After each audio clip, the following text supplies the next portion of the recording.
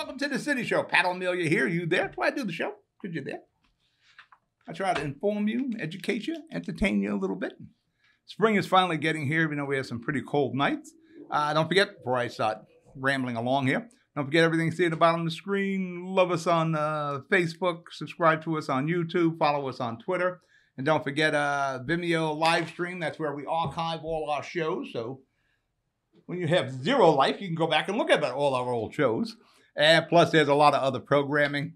It looks like we're returning back to radio. I'm teaching juniors and seniors studio production in hopes that these kids will get scholarships. If not, they'll be trained well enough to work in these major studios that are opening in the immediate area. We already have one at Cinelise in Jersey City.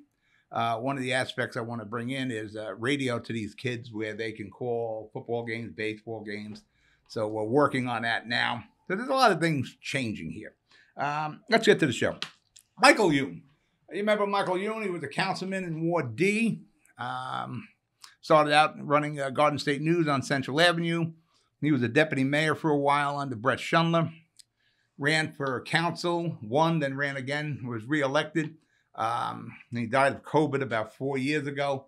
There was a statue erected in his honor on Bowers Street, right on the corner of Bowers and Central, by his store. But down on the Bowers side, I don't know, maybe about 25 feet off Central Avenue going east, somebody vandalized it. They ripped off his glasses. When it was put there, the statue, I thought, that's probably not the best spot for that. You needed him and his statue on Central Avenue. Ideally, and we probably don't have any CCTV footage of what happened there, ideally the best thing to do with Michael Youn's statue is to move it again. And we're good at moving statues, just like Christopher Columbus. We move things around all the time. Peter Stuyvesant, we're good at that. Move them across the street to Central, right on the same intersection, Bowers and Central, but put them in front of the old Trust Company Bank. With this way, we know we have CCTV on them, because, if it sits on Bauer Street, there's going to be other vandalism there. Plus, it's kind of like you have Mike sitting on a bench across from his store, looking at his old store, the Garden State News, where it all began for him and his family. So I think that's appropriate. It wouldn't be a big deal to move it. The DPW can surely handle that.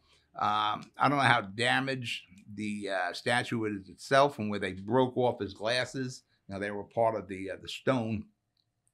So hopefully that can be repaired to a degree of normal there. And we have a decent statue recognizing the contributions of Michael Youn, especially on Central Avenue in the Heights. What are we going to talk about today? We're going to go to Hoboken today. Hoboken, where they give not a damn for your money if you live in Hoboken. Their budget, they agreed to, I think, a 5.9% increase, 6%. And the school budget looks like it's coming in at 15%. So that's like a 21% increase for the people of Hoboken. We'll get into that.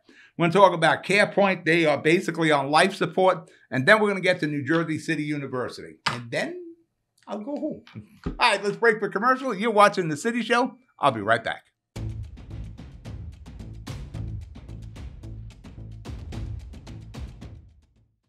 Jersey City Medical Center is healing, enhancing, and investing in Hudson County because your heart doesn't beat just for you.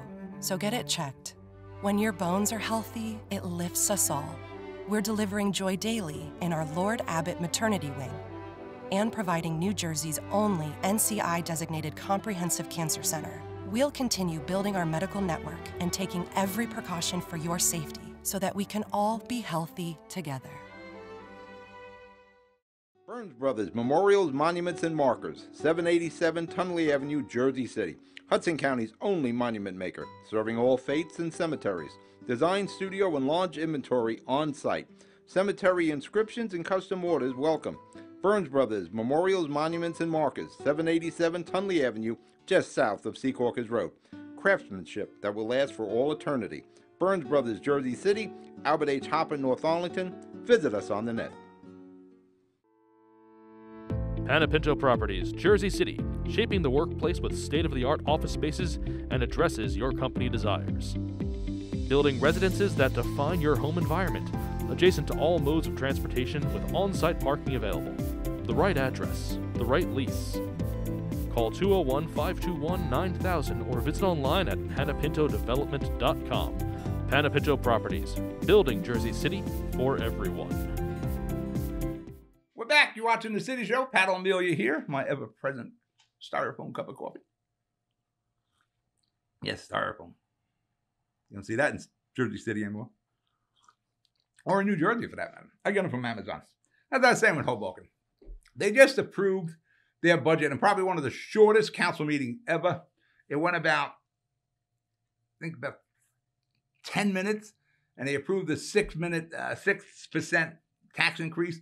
Good thing it wasn't like a 2-hour meeting. It would have had like a 120% tax increase. Yeah, here's the problem. And again, what I said before in the intro, the school's looking at about a 15% increase. Is there any, in any of these conversations, was there any effort made to offset? Yeah, the school tax is a tough one. But was there any shot at offsetting the 6%? Did any of the council people start smashing on the dais saying, we can't do this. We have to be respectful of the people of Hoboken. Yeah, every year there's another increase. You know, did they attempt even to cut the budget at all? You know, Lee Iacocca, he was a tremendous industrialist, invented the Ford Mustang. That was his design back in 1964. Took over the Chrysler Corporation when they were on the brink of bankruptcy, developed the K car, and that K car was, every Chrysler product was a derivative of the K car, and brought it back to solvency, paid back the loan that they borrowed from the government to keep Chrysler solvent. Guy, you know, he's a guy that renovated the Statue of Liberty, you know, master businessman. He once said he could cut any budget 10%. Why the F don't we ever do that? You know, look at Hoboken here, 6%. You couldn't cut 6% of the budget instead of going, you know what's going on with the school, instead of going to the people again and say, we're just going to hit you. Yeah, did Hoboken, did they try to cut the budget? Did they try to do shared services? Did they try to do anything to offset the increase? Did they talk to Jersey City about shared services, about the DPW department or health departments or cultural affairs, whatever friggin' department they could have possibly discussed shared services with? Did they do it? Did they do it with Jersey City? Did they do it with Union City? They try to do it with the county of Hudson? No. No attempt. Just reach into your pocket. Here's a small city. I think it's 17 blocks long, Hoboken. Very dense, very densely populated, but it's a small city. In some surveys, Hoboken comes out as the most expensive city to rent an apartment in the nation. This little postage stamp city. I think it's 17, what they call the mile square city, but I think it's 17 blocks long. No. Did they try to get off the #1 spot? No. Here's a city that is struggling with rent control. I don't know how you can struggle with rent control when you keep digging into the pockets of the property owners. 6% here, you got 15% coming with the school. How the hell can you not have a rent control problem?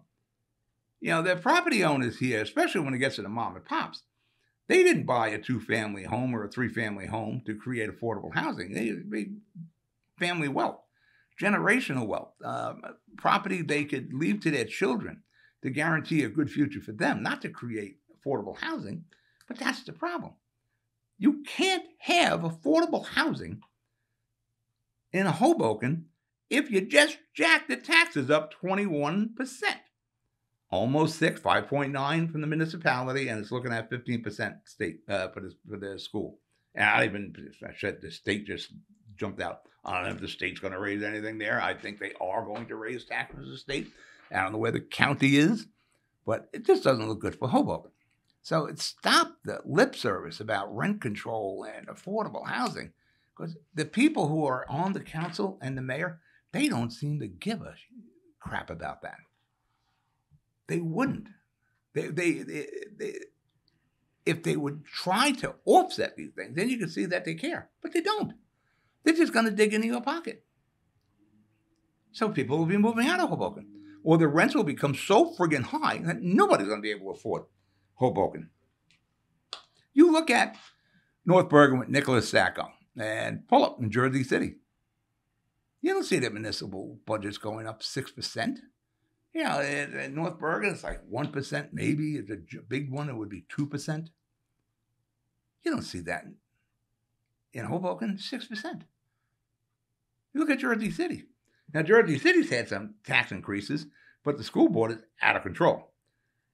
And the mayor really got it. I suggested to the mayor they withhold the school money that's collected through the property taxes until we can drag the state kicking and screaming in here to do something about the Jersey City Board of Education. But municipal-wise, you don't see Philip jacking it up 6%.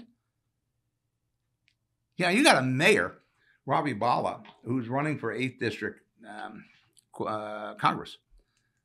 What kind of votes is he expecting to get out of Hoboken when they're about to receive a 21% tax increase?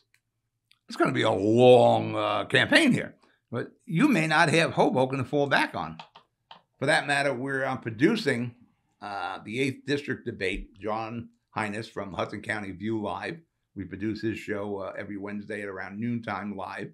On May the 28th at 6 o'clock, you'll have a live debate. Rob Menendez Jr., Robbie Bala, and the third guy. He seemed to be almost invisible for a while, but then he popped up. He was in a Jersey Journal front page and a 2-page spread.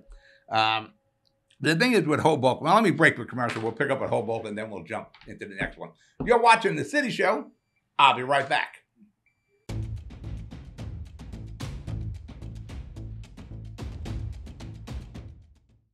I've got cancer. We've got the highest level of cancer care. The latest clinical trials. Researchers working to find a cure. And nurse navigators to guide you every step of the way. At New Jersey's only NCI-designated Comprehensive Cancer Center, your safety has always been our top priority. I've got cancer, but I also have peace of mind. Jersey City Medical Center and Rutgers Cancer Institute of New Jersey. Let's beat cancer together. Good Friend Self Storage in North Bergen, New Jersey is a fully climate-controlled facility equipped with state-of-the-art security, packing supplies, a Refer Friend program, and multiple loading docks convenient for commercial use. Located just off of Route 3 at 4301 Tunnelly Avenue, Route 1 and 9. Call 201-867-2444 or visit us on the web today. Good Friend Self Storage. Let us be your good friend. Consumer Carpets, 3408 Kennedy Boulevard in the Jersey City Heights, your one-stop store for residential and commercial floor treatments, carpeting, linoleum, tiles, laminates, hardwood floors, area rugs, remnants, all major brands, all in stock. Free estimates, same-day installation. Consumer Carpets, it's savings, selection, installation. Credit cards and debit cards accepted. Financing available. Consumer Carpets, price to fit your budget, installation to fit your schedule. On the net at consumercarpets.com. Consumer Carpets, Jersey City, 201-792-2712. Welcome back. Pat O'Melia here, City Show. Before we jump off from Hoboken and get into CarePoint, what do the residents of Hoboken even get for their tax dollar? You know, when it rains in Hoboken, it's friggin' biblical.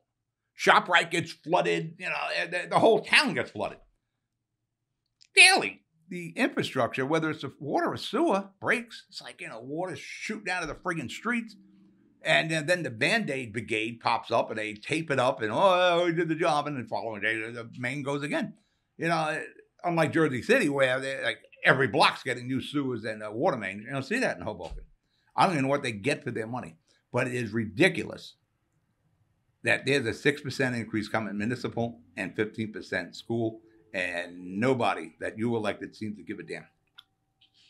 On to CarePoint, which includes Hoboken, by the way. CarePoint Health System has requested $120 million from the state of New Jersey. I don't see that happening. CarePoint is getting very dire there. It's almost like you got the hand reaching out of the water. You know, the drowning victim, and they're hoping to grab $120 million. Ain't gonna happen. Not gonna happen.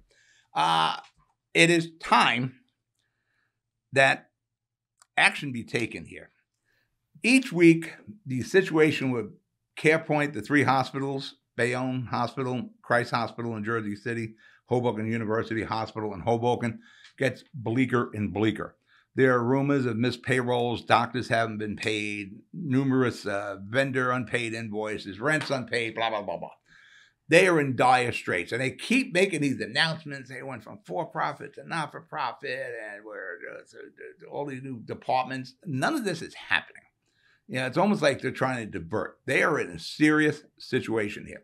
And it is a very difficult situation as to who owns the hospitals, who owns the dirt, who has this. The whole ownership is still in question. There's another company coming in inside. I think they're already here. I think they're overseeing, they're monitoring what's going on with the hospital. It is time that our elected leaders in Hudson County and the 3 home cities for the hospital get up and take some action here. Action needs to be taken. If we're going to save these 3 hospitals so the people of Hudson County can have a medical choice, then action needs to be taken. We just can't keep wishing and hoping that something's going to change. The state, the county, and the 3 home cities for these hospitals need to get together and take action. First off, the present leadership has to go. It's gone too far. They have to go. The county, Bayonne, Jersey City, and Hoboken, and the state to a degree have to get together. The not-for-profit that they formed is fine. They can operate the not-for-profit. The county and the 3 municipalities are going to get seats on the board. I've said this before. In this way, the county and the cities have their hand on the steering wheel to stop the hospital from driving off the cliff. And their tires are right at the edge of the cliff there. I spoke before of a merger where the 3 hospitals, again, Bayonne, Christ Hospital, and Hoboken University, would merge with the county-owned Meadowview Hospital. With the county on the board and the 3 municipalities, you can start integrating the hospitals into the municipality and the county's health departments, their senior centers, their community centers providing health care. The city would, reimburse them because we have medical professionals who do visit these sites.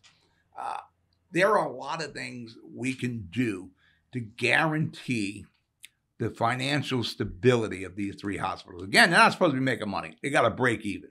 But they got to pay the doctors. They got to pay the bills, all that. And you want to get money from the state?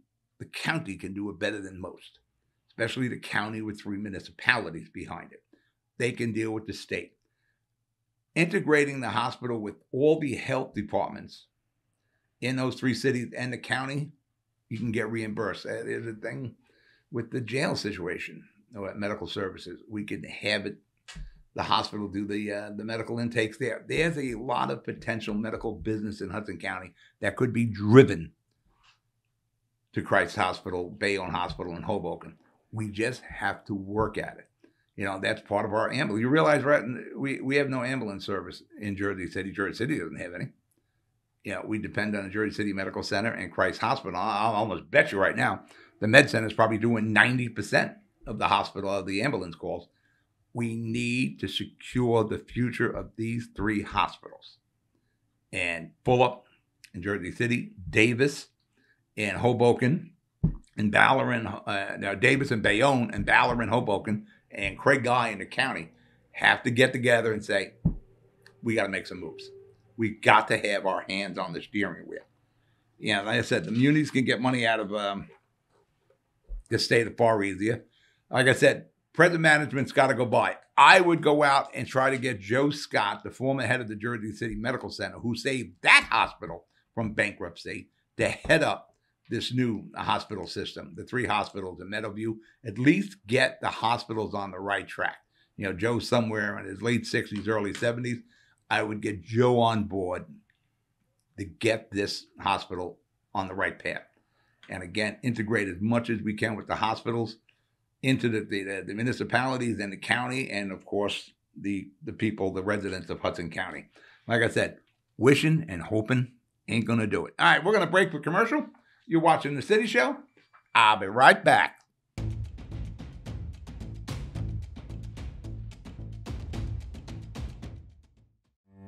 Jersey City Medical Center has a passion for heart health. We're Hudson County's only full-service heart hospital, with innovative technologies and premier cardiovascular physicians, a partnership with Rutgers Health, the latest technology and medical advancements, and nationally renowned care for every heart in every community. Whoever your heart beats for, our hearts beat for you. Jersey City Medical Center.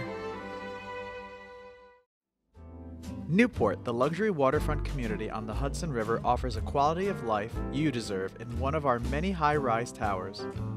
With amenities such as the on-site Newport Path, light rail, Newport Town Square, 3 playgrounds, dog run, upscale restaurants, retail giants like Kohl's, JCPenney, Macy's, and Target. Morton Williams and Acme Supermarket are just outside your front door. A health and fitness center, skating rink, and medical facilities are also on site. Enjoy the New York skyline from our waterfront and various parks. Manhattan is just one pass stop away, or a quick ride through the Holland Tunnel. Nursery and private elementary schools all on site. 12-screen movie theater at the Newport Center Mall. Looking to visit? Stay at the Westin or Marriott Hotel. For more information, visit us at newportnj.com. Make lasting memories to cherish forever. It's incredible. It's you, Newport. Live like you want. Jersey City Medical Center is healing, enhancing, and investing in Hudson County because your heart doesn't beat just for you. So get it checked. When your bones are healthy, it lifts us all. We're delivering joy daily in our Lord Abbott Maternity Wing and providing New Jersey's only NCI-designated comprehensive cancer center. We'll continue building our medical network and taking every precaution for your safety so that we can all be healthy together.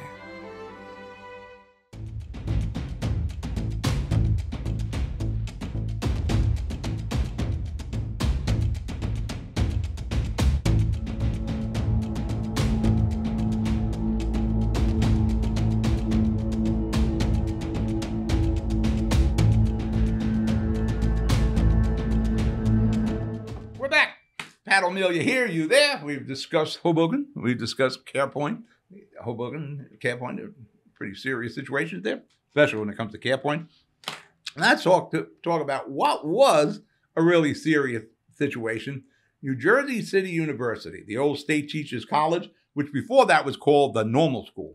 And what I always say is a big plaque, the Normal School, and that's where they taught teachers. Somewhere along the line became State Teachers College. Now it is, of course, New Jersey City University. Last week, the president of the university was in studio guesting on Stick show, Stick at Night. Stick is Anthony Romano, the Hudson County Commissioner for Jersey City and Hoboken. He's been doing Stick at Night pretty much for as long as I've been pretty much in television. Probably going on like 20 years now.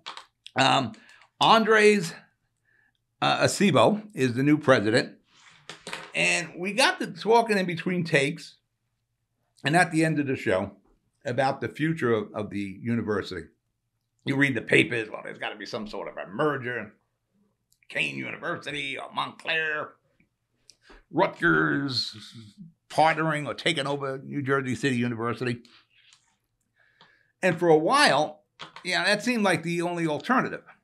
But when you talk to the kid, Acebo, the president, young guy, his budget's in order. They're on the path to solvency.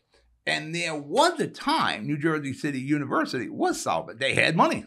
They had like a surplus of 130, 140, whatever, $150 million. And then there was a lot of bad management from the school president and the board. If you recall, when all this was falling apart, even back with A. Harry Moore School, when they were basically trying to back out of their agreement with A. Harry Moore School on the boulevard right across from New Jersey City University, I had problems with the management then.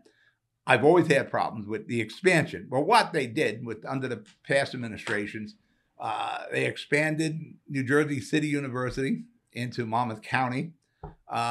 They opened locations on the waterfront. I don't know what the hell we're doing in Monmouth County, but that was the decisions they made. Yes, let's find the most expensive real estate we can find and rent it on the Jersey City waterfront.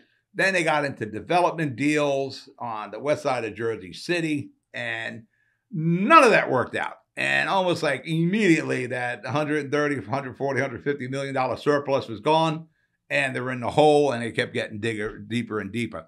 Acebo comes in, the new president there, and in very short order, he's got things stabilized. And like I said, it looks like his budget is balanced.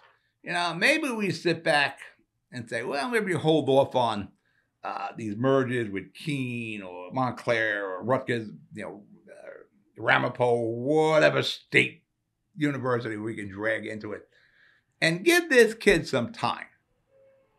We're already in a hole as it is, and the state's going to have to help dig that hole out. I think we give this kid a few years, because you just sit and talk to him. For that matter, he's going to be guesting with John Hines on our other production I produce, Hudson County View Live, Wednesdays at noon. He's guesting this week with John. So if you don't catch it live, you can catch it on YouTube and all our streaming channels. When you watch this kid, you get the idea that he knows what he's doing. And I think with Acebo in place, I think the future of New Jersey City University is a hell of a lot brighter than it was a year or two. Because the kid has a plan, well-spoken. He certainly get along with everyone. And he's got them going down the right path.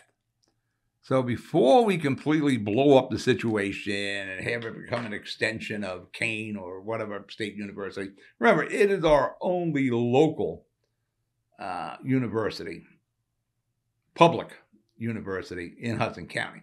We got St. Peter's, and of course, you got Hudson County Community College. That's probably, I keep reading where they're doing deals with Hudson County Community College. We should probably get more information out. I think the media hasn't been fair with Acebo here since he's taken over. But everything he spoke to me about seemed very logical, seemed like the right thing to do. And I think if we give this guy 2-3 years, he will have New Jersey City University on the right road. It'll be solvent. Enrollment will be up. Because like I said before, this was a successful school until, the thoughts are, let's go to Monmouth County with an expansion of Monmouth County. Let's go to the Jersey City waterfront and open up spaces down there. Yeah, the most expensive part of the city. Let's go down there where an acre of land goes for like $47 million. Yeah, there was a lot of bad management decisions. I don't think this kid, Acebo, is going to make any of those bad management decisions. So I'm going to, to all the state representatives that come in the studio when I talk, I'm going to basically say, let's pump the brakes on these mergers and takeovers or what have you, and give this kid 2 or 3 years to right this ship. And I think, I don't know who hired him, who found him. They did a good job, whoever vetted this guy, or again, it's guy, I keep calling him a kid. A lot younger than I am. I got a good 30 years on him. Whoever found him did a good job. And I think we, the county of Hudson, the state of New Jersey, we need to give him time. So remember, like I said, he's on Stick at Night. I think that show may be up on our YouTube if you're watching this now. And he'll be live with John Hines Wednesday at noontime. So right now, I am at a show. You be good. You be safe. I'll talk to you during the week. Good night.